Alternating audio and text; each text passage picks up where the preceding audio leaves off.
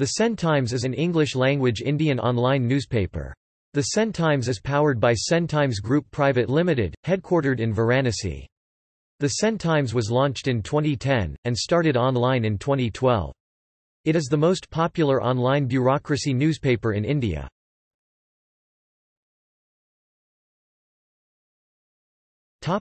Content. The newspaper is organized in 12 sections of news, excluding the services e-books, e-forms and e-orders. The news section of this website is constantly updated to bring the top news stories of bureaucracy of India from the reliable news agencies.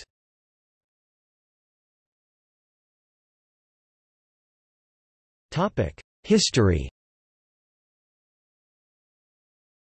The online newspaper was launched in 2010 in Varanasi by Ila Chowdhury, the editor-in-chief, with associated to some retired IAS and IPS officers.